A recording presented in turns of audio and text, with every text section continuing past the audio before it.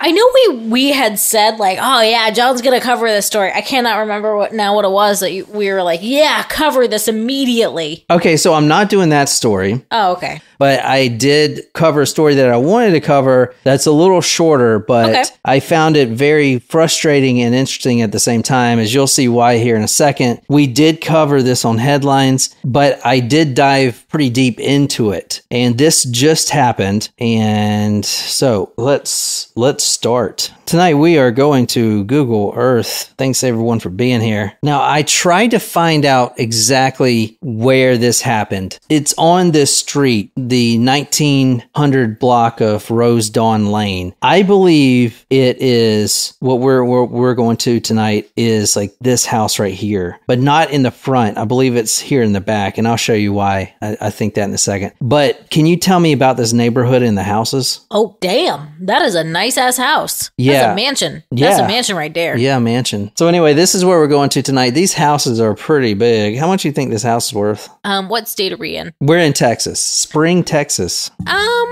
Okay. All right. I'm gonna say that's Oh my god, dude, our garbage men do shit like this too. Like literally just flip it and throw the lid everywhere. I'm gonna say that's like I'm gonna say that's $1 million house. $1 million. Look how close they are together though. I mean, that's a big ass house. Yeah. I mean, maybe like 950, but I'm gonna say that's about $1 million right there. All right, tonight we're going to December 6th, 2021. It's a Monday.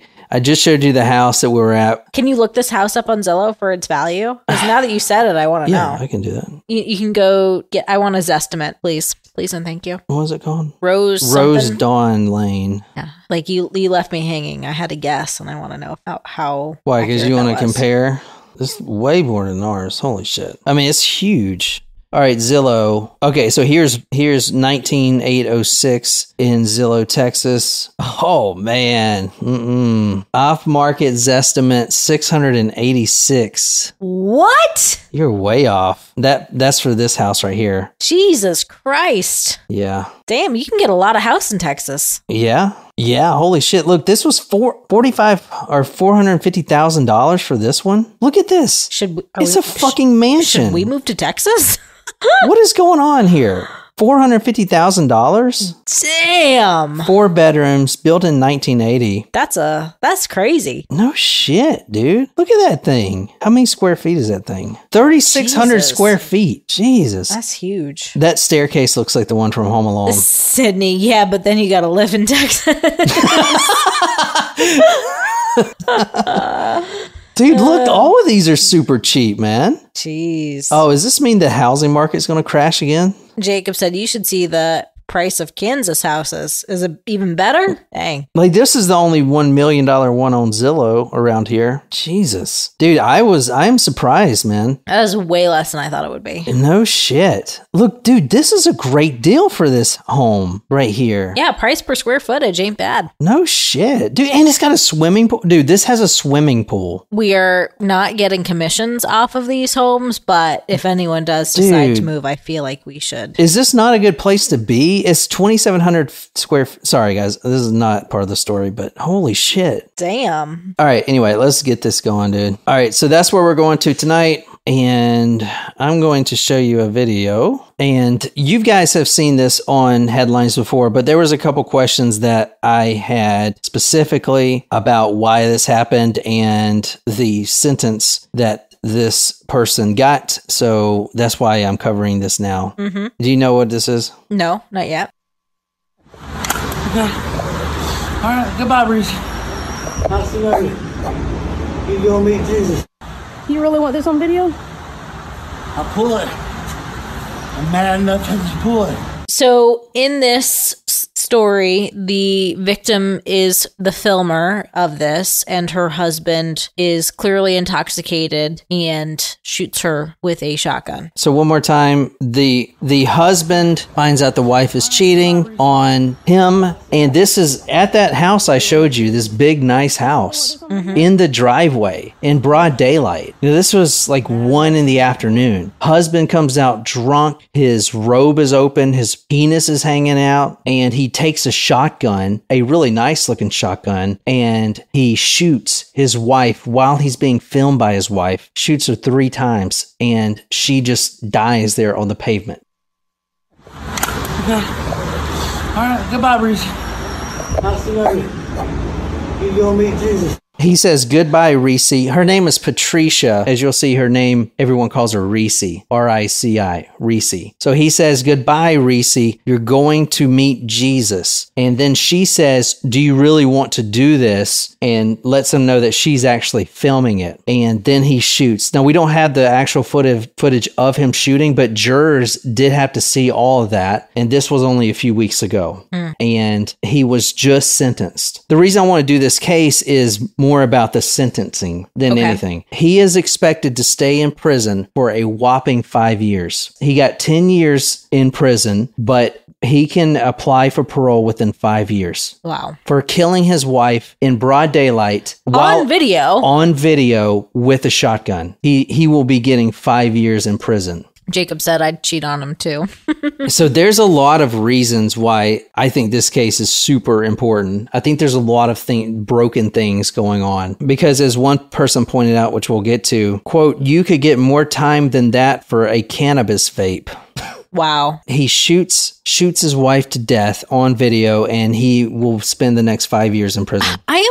I'm really surprised. Like, I know that when we covered this, the, defense strategy was to not like try to say it didn't happen, but to provide context and make it be more of like it was a heat of the moment kind of crime of passion situation. I am still shocked that an all-female jury would only give him 10 years. Well, there's a reason. I finally figured out what the reason was. And when I figured that out, I was done with the case. I knew that I had the reason. There's a reason. Okay. A specific reason. All right. I'll tell you at the very end of this episode. Stay tuned.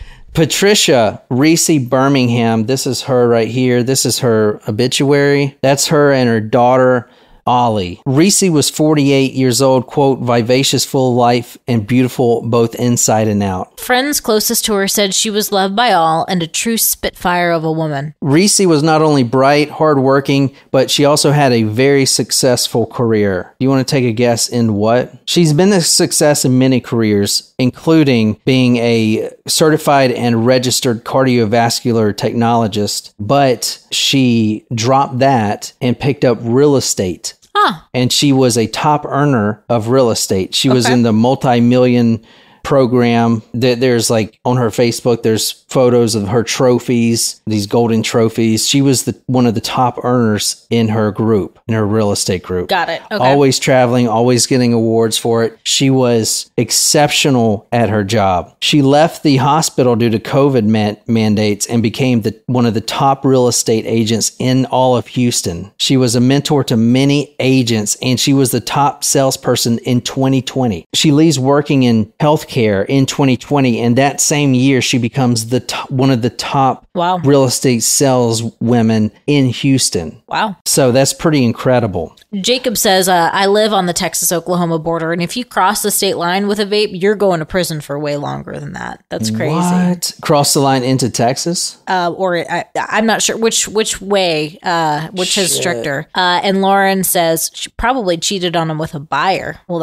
I'm wondering if you found that in your research. I did, but we'll get to that in a second. Did he work or was he living off of her? Because he looked like a slob blob, she says. He is a slob blob, yes. Oh, in Texas it's illegal. Okay, so if they were crossing into Texas, got it. This case is officially over. The jury deliberated for an hour, actually 45 minutes because they took a 15-minute pee break. 45 minutes, they came back and issued the 10-year sentence, but 5 years until he can apply for parole. Yeah, that's crazy. 45 minutes. The poor daughter. Well, try to think of a reason why this happened. Once you do the story and so... I'm not seeing it. For most of the story... And I can't think of a reason that would make me think that that's an okay sentence. Luckily, for most of the story, I found the Facebook page of the sister who has been the front runner. Anyway, so the Facebook page that the sister created goes in depth of everything. And it's really terrible because she started the page in 2020. Obviously, the trial just happened a few weeks ago. He was sentenced on March 5th. So that was last week. That was a week ago, yeah. So last week he was sentenced on March 5th. Mm-hmm. So going through her Facebook page, which is a lot about domestic violence, because that's what she was living through. She wasn't only living through domestic violence, but she was living through emotional abuse and financial abuse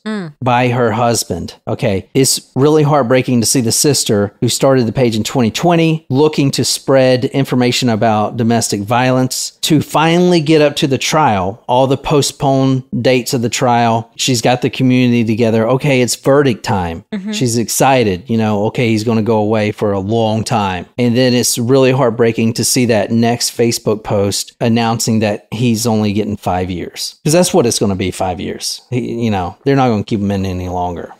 So it's pretty sad to see that. But anyway, moving on. Her 16-year-old daughter, Olivia, meant the world to her. She leaves behind 2 stepsons, daughters-in-law, grandson, nephew, niece, and a long, loving, extended family. She was a born-again Christian. Her obituary states that Reese no doubt entered heaven with the same joy she had on earth. She left the world a better place. Nothing sparked a bigger smile or more sparkle in her eyes than the mention of Olivia, fondly known as Ollie. If you had a minute to listen, she would graciously share all she could about her red-headed, volleyball-loving beauty. They were best friends. All right. So going back to the video, and the video is everything. You got to see the video. The video is really haunting. It's basically a minute clip of this guy. He's drunk. He's got a big belly. He's exposed, and he's pointing a shotgun. And exclusive audio from ABC said that she was having an extramarital affair. So I'm going to let you hear that now. I'm done.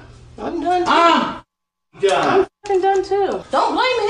Then get the f*** out. The audio shows that Carey had just learned that his wife was cheating on him. She says, don't blame him. He says, all right, goodbye. You're going to meet Jesus. All right. That is the video and what we know so far. But let's go a little deeper. All right. I went to the sister's Facebook, and this is what I found about this guy, Carey. Pretty sad when I talked to my 10-year-old daughter, who asked on her own how long he got for killing her aunt. I told her he will be gone for a long time. She asked again how many years. I told her 10 years. She started crying and said that's not enough. I could not tell her that the reality will be 5, maybe 6. How does a 10-year-old know that when an entire jury did not? So Carey and Patricia's daughter did testify in court that he was not physically abusive. However, the sister thinks that may have not been the case. There's a family friend here in the Facebook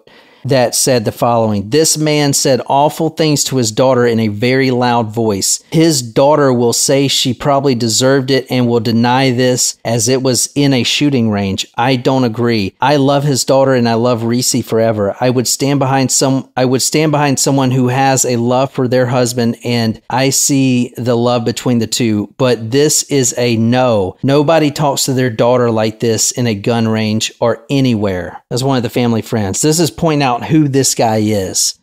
Like, this wasn't just one of the things, man. He is not a good person. You know what I'm saying? She posts a lot about him being a narcissist as well. Interesting. Natasha's speculation is that did he get so little time because of the intoxication and her affair? Jacob commented, maybe she refused to get a divorce. Very interesting theories. So a lot of this stuff is, I'm coming from the Facebook because it's not available. Texas is pretty sealed up with some of their stuff. Like the police report's not available. The Carey, Birmingham versus the state's not available, stuff like that. But as far as the cheating goes, can you read the first Facebook from Mary Dees, the sister? There is zero evidence of my sister cheating, and just prior to her death, she was telling Carey all of the people she was not cheating with that he claimed she was. This was all in his head. My sister was not perfect, but she was not cheating and did not deserve to be executed. That's pretty big right there. You know, we don't have all the audio, so we don't know what that she was talking about about don't blame him. You know, he probably said something about a coworker. Don't blame him, the person that she's not even cheating on him with anyway. The sister says that she's not the type of person to cheat, and she does not cheat. I take that over anything else.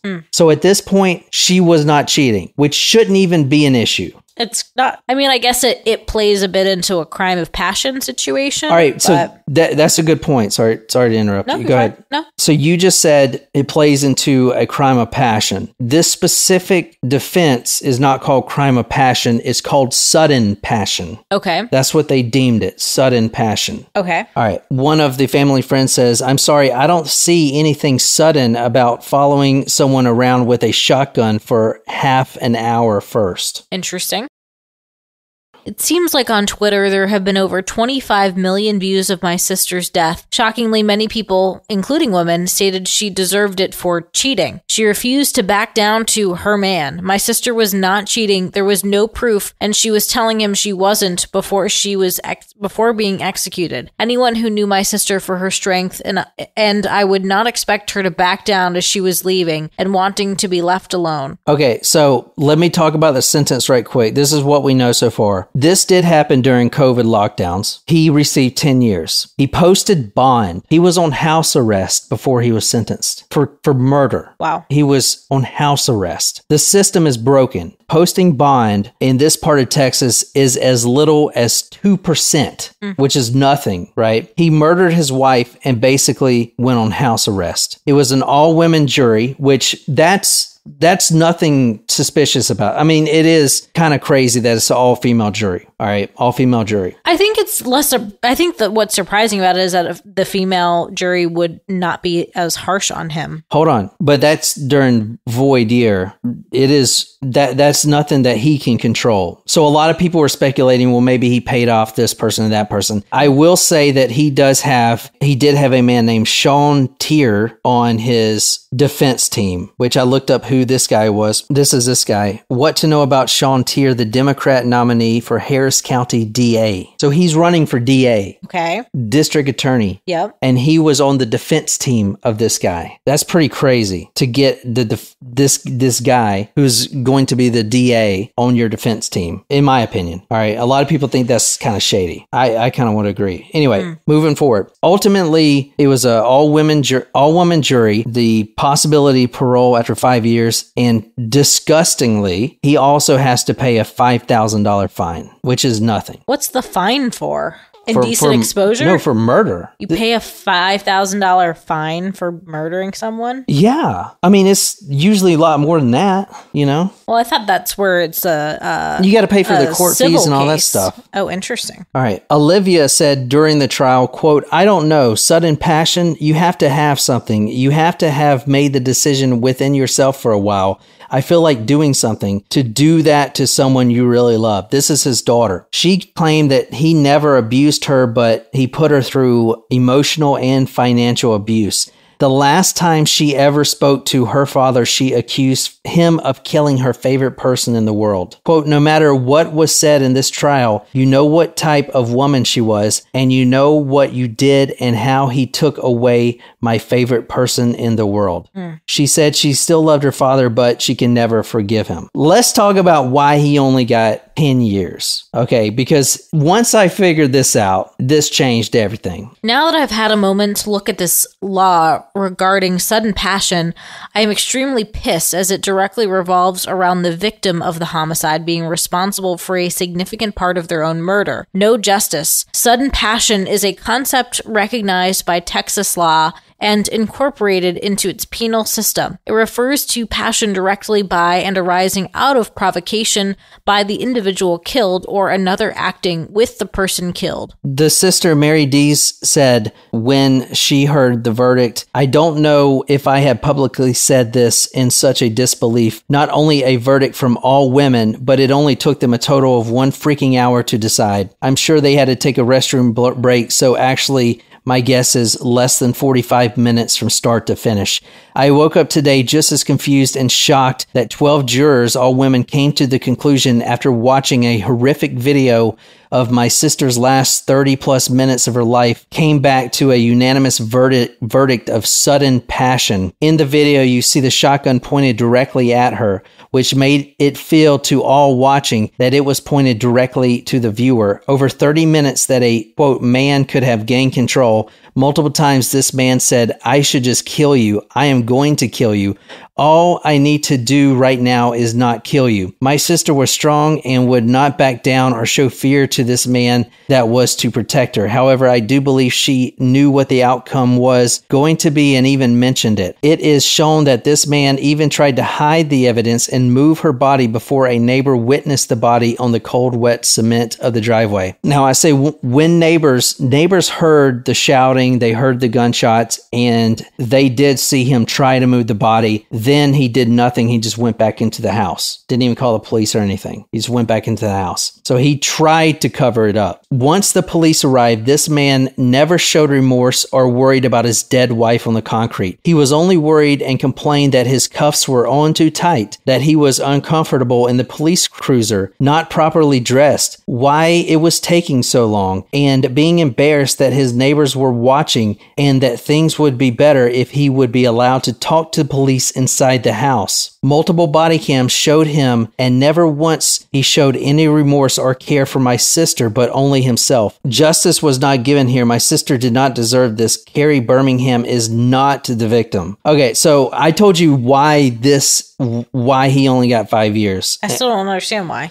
This is how I put it in terms that everyone should understand. I wrote this, but this is in my mind why this guy is only getting 5 years. Can you just read it? Let me say this. Carey Birmingham wasn't sentenced to 5 years for murdering his wife while on camera. The victim, Patricia Birmingham, was sentenced for her alleged infidelity. She cheated and was punished, and this is why Carey Birmingham will be out of prison in 5 years. Do you not agree? All female jury saw that she was cheating. Yeah, which now we don't even know if that's true. And that is why he's only getting 5 years. Yeah, that's horseshit. Is that not be the reason? No, you're right. That I don't see another reason. Yeah. I really don't. For 30 minutes, we don't have the whole video, but he said, all right, goodbye. You're going to meet Jesus. The wife even told him that she was filming. Quote, you really want this on video? He replies, I'll pull it. I'm mad enough to pull it. He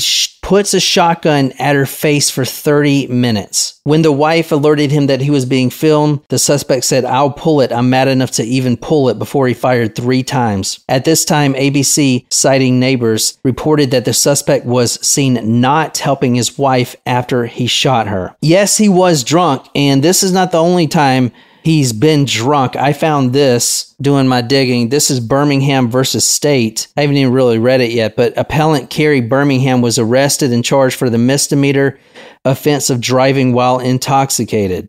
So he has a background of drinking. That is not an excuse. I believe that he was only given 10 years, 5 years, most likely, because she cheated. I believe that she was judged for her infidelity, and that is why no justice was done. That is my opinion, but I hope other people share my opinion. I do want to read some of the Reddit and tweets that I found. Call me old-fashioned, but I think murder should be life in prison. Another person says murder should be met with the death penalty. Another person says, I am sorry, but this kind of murder should lead to the death penalty, an eye for an eye. Another one says, how can anyone take someone's life and just get a few years? I'm more for the death penalty. If there's hard proof, why even keep them in the system? Another one says, was on a jury last year for an aggravated robbery here in Houston. The victim was shot but didn't die. We sentenced the robber to 33 years for that. Guy shooting and killing his wife gets only 10.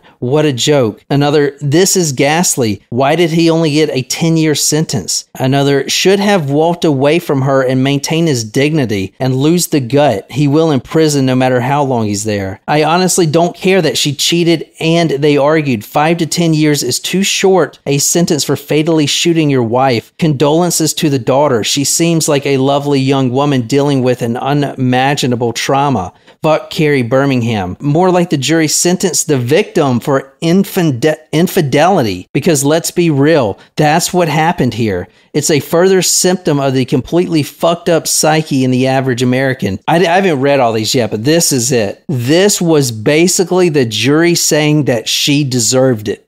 And she didn't. Infidelity or not. Like, there's never, you rarely get such clear evidence that someone killed another person. It shouldn't even matter if she was cheating. No, it doesn't. It definitely doesn't matter that he was drunk, because as we've seen, he's a fucking drunk. So he knows how to handle his fucking alcohol. That's what he does all day long. You see that? That's a beer gut. He drinks all fucking day long and does nothing with his life. He knows how to handle it. Okay? That's not an excuse. The cheating shouldn't be an excuse. The sister says she was not cheating at all. That's not an excuse. So why was he only sentenced to 10 years? That is pathetic. It is pathetic. Not even that. It's disgusting, because it's not even 10 years. It's 10 years with a possibility of parole after 5 years for fucking killing your wife with a shotgun. Dude, there are people that can get more years for firing a shotgun in a residential neighborhood, just firing it. You know, your fine will be more than $5,000. I know. You shot your wife dead in your driveway, and it was filmed, and you are getting 5 fucking years in prison. It's a joke. And it's a joke.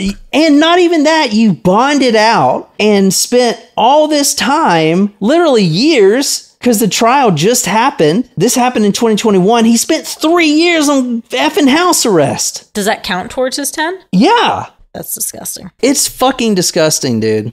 Yeah, this is, and it's maddening because I wanted to do the this. case is closed. Like, it's done. You can't. It's not like he's going to appeal it. You know what I mean? Exactly. I knew there was more to the video. I wanted to do that because, like, if you want to really get pissed off, go and join Mary D's Facebook. It's called Justice for Rici, RICI. It's heartbreaking. Yeah, it's heartbreaking. Because she not only, has to fly out to everything, but she says, like, she was her sister's best friend. And she talks about in her Facebook page how, like, she went to the courtroom and victims aren't allowed to, like, go in the courtroom, and she had to sit outside. It's complete bullshit. Wow. It's disgusting, man. Texas is surprisingly disappointing with their penalties. Yeah, We've talked about this. But an all-female jury. I know. And I do think it's interesting. That's one of those where I feel like it's a very conservative state. And I think Sydney had mentioned this earlier, where, like, the guy who tried to, was poisoning his wife so his wife would abort their child, he got less prison time than if his wife actually, like, wanted to get an abortion in the state. Christ. It's kind of like one of those ass backward family value type things where even though the husband killed the wife, it was because she cheated on her husband, which we don't even know if is true, but it's it's an ass backward family value conservative morphism bullshit. It's exactly that. Women, you should be fucking pissed. Everyone should be pissed. She did not, or he was convicted a short time because she cheated. She was punished for her infidelity. That is what this case is about. Which is besides the point, but it's also, like, which may have not even been accurate. He is a piece of shit. He was emotionally, I would say physically, from what the sister says, domestic abuse, physically, emotionally abusive, and she cheated allegedly, and now she's being punished. Yeah. She's being punished. She's dead.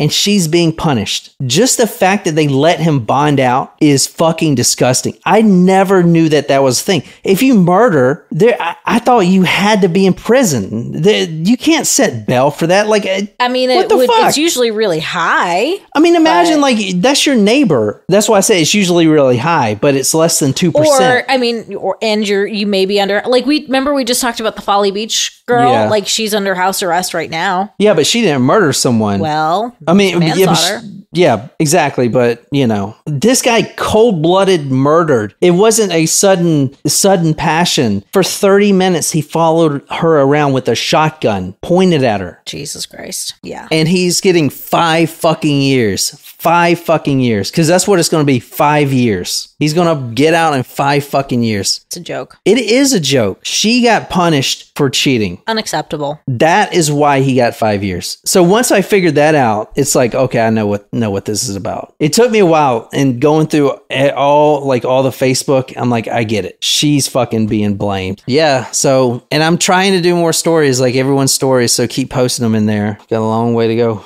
Well, thank you for covering that story. That was, pissed you off. it really does irk me. Like, I mean, it's just, I can't imagine being on that jury. No shit, man. And being like, yeah, I'm cool with this. Yeah, I think it I'm actually, out. Let's all go home. I think it actually helped him, an all-female jury. Because everyone's so passive? No, because like females like do that. I mean, I'm not trying to be mean, but like they're mean to other women. Yeah, kind of shit. I know that sounds crazy. I didn't mean it like in a bad way, but no, it's not inaccurate. I mean, because if I was on the jury, I would look at the guy like a piece of shit and be like, dude, what the fuck? I mean, the cheating thing shouldn't even be an argument. Holy shit. But that's what the case is. That's what it is. Like, it gives you the right. You know what I'm saying? It's fucked up, dude. 5 fucking years. What a crazy shit, man. Yeah. All right. Anyway, I hope you guys enjoyed it. I know it's kind of short, but that was great. Thanks everybody for joining. Yeah. Thanks everyone. And we'll see you tomorrow for some headlines. And yeah, there you go. Hasta mañanas. All right. Until next time, good night, you lovely, lovely people.